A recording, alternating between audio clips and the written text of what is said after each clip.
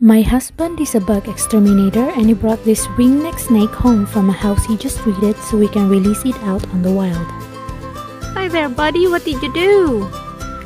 So we use oil to help it out from the sticky bug trap.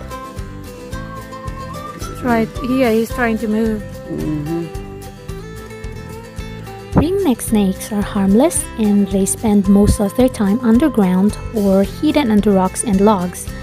Their diet includes earthworms and insects. It's a ringneck?